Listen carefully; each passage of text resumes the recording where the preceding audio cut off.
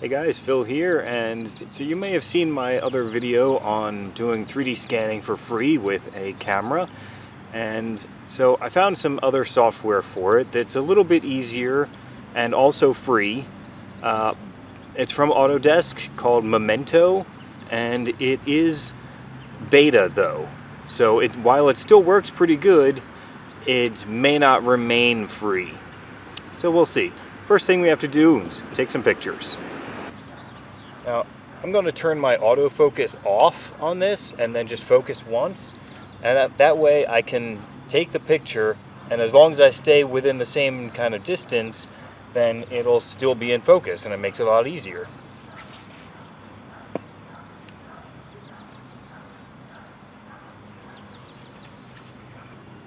Like with my other video, you may have noticed that I'm taking some pictures and coming up and taking another picture and moving over, taking a picture and coming back down, taking another picture, and just making sure I get every possible angle.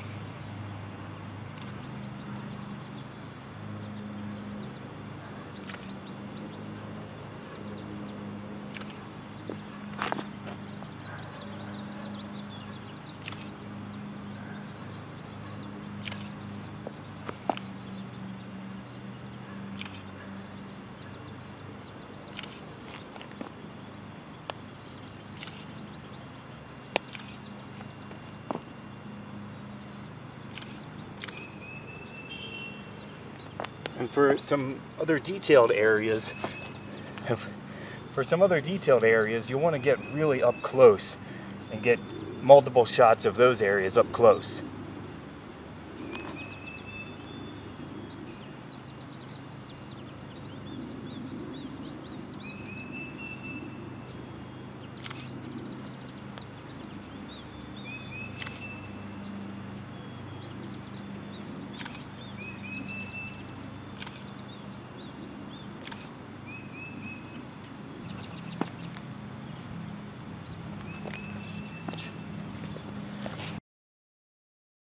Okay, so now that all of your photos are shot and you've transferred them over to your computer, we're going to open up Autodesk Memento, and you can get this from the website, which I will link in the description.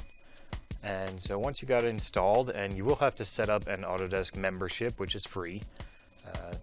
So once you got it installed, you're going to come over here to the Photos button.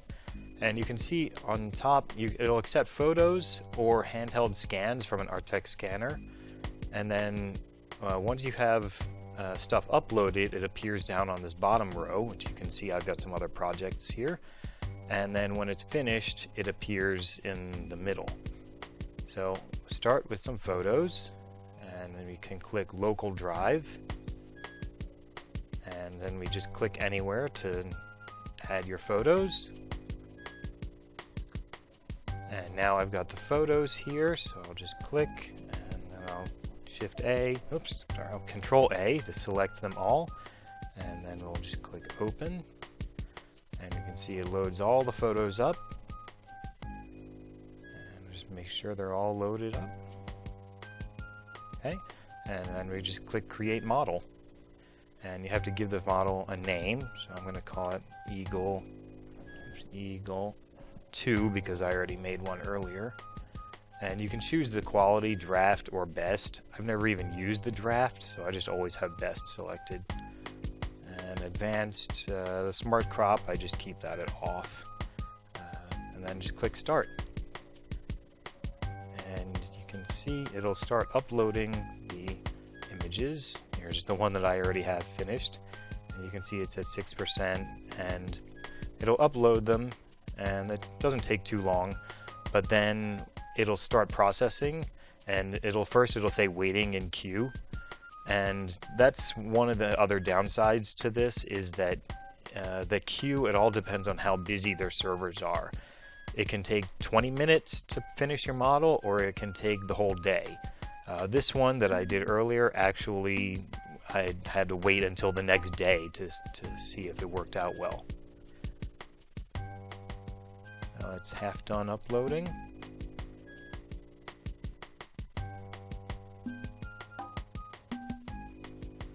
Okay, and so yeah, it'll just upload, and I'll just wait until it's finished so I can show you that it says it's waiting. Okay, so now it's done uploading, and now it's 0%, registering, and now it just says waiting in queue. And it'll just sit there saying 1% until it's done. And the great thing is that now it's all uploaded and it's all happening on their server. So you can actually close the program and then just come back later and open it up and have a look. And so I'm just going to stop this one now because obviously I already have one finished that I can show you. So I'll just stop that. I want to stop, yes. And so here's the one that I already had finished. And once it's finished, it'll appear up here and it'll ask you to download, and it's an RCM file. So here's the one that I had downloaded, or that I had finished, and we can open it up, and this is how it looks. And it actually captured a lot more than what I was expecting. So I can zoom in with the mouse wheel. One thing that I'm very happy with that they just added was that the one that I was using before, you had to use this thing to rotate around, and it was very frustrating. There was no way to just use the mouse to drag it around, but now they've added so you can just use the right mouse button to rotate or orbit, and the left mouse button to pan, and then the mouse wheel to zoom in. And you can see here's the eagle. And so we have obviously all this other stuff back here that we don't need. And so I can come down to the selection box, and I can actually select a lasso type of marquee selection. And this is one thing that annoyed me with the other software, is it didn't have this.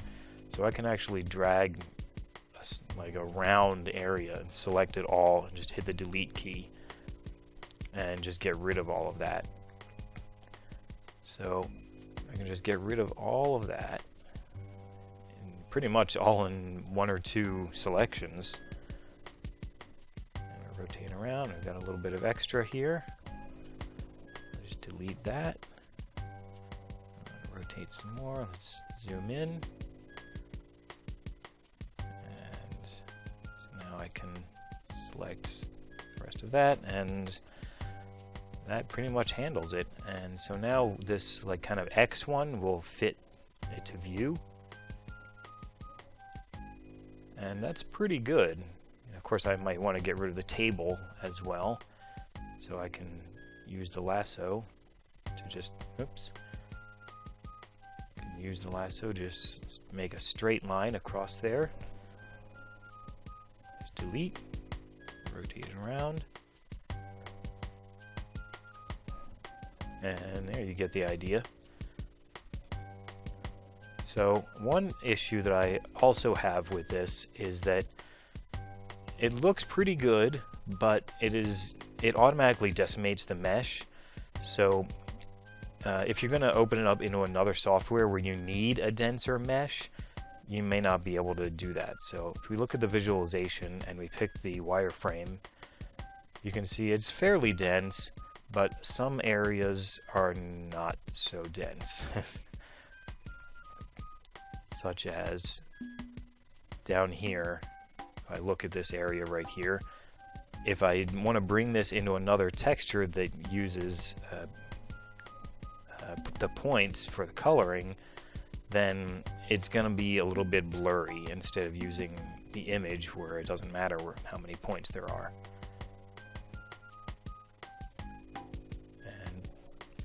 So it has another couple of cool tools that you might be able to use in some of the other software, but they are a little bit easier to use here. For example, I don't think that's a hole, that's another spot, that's something else. But say you have a little hole, for example. If I know this is terrible to do this, but if I accidentally have a hole, then oh no.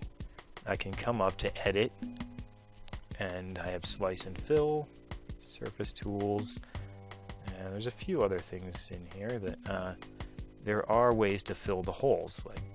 Like if I make a selection around the hole and then click the fill holes, it knows how to fill the hole in, and it actually looks pretty good.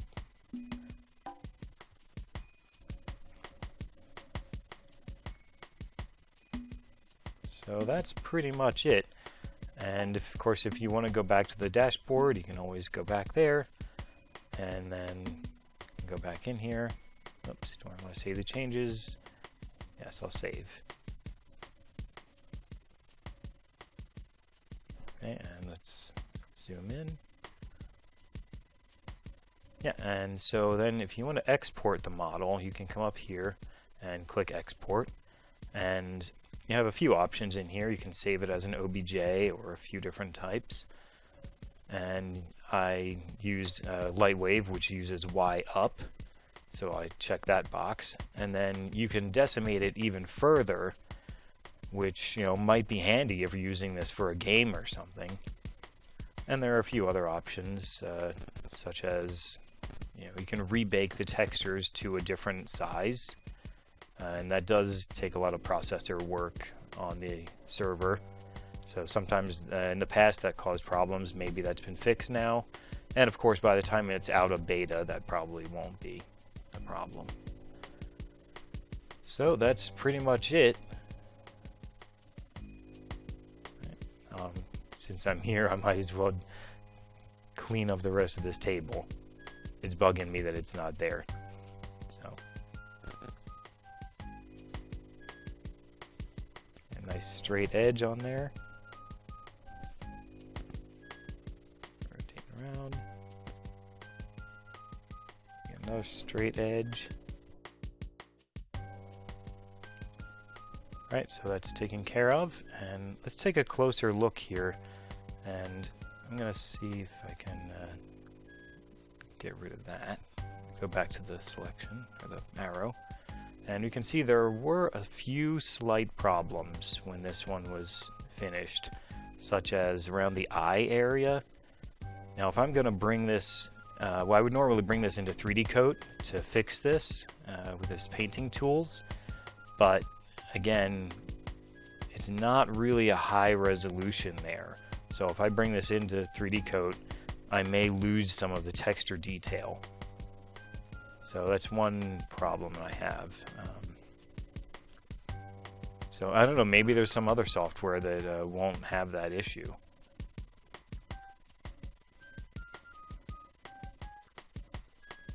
But yeah, that's our eagle.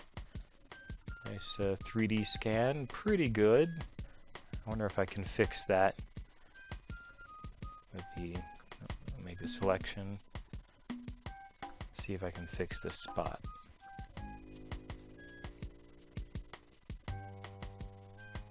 No, I guess that's not actually a problem. But yeah, so we've got our eagle there. If you like this video, please be sure to like, comment, and subscribe. And if you learned something, please consider making a donation on my main channel page. That really helps to make these videos possible. See you next time.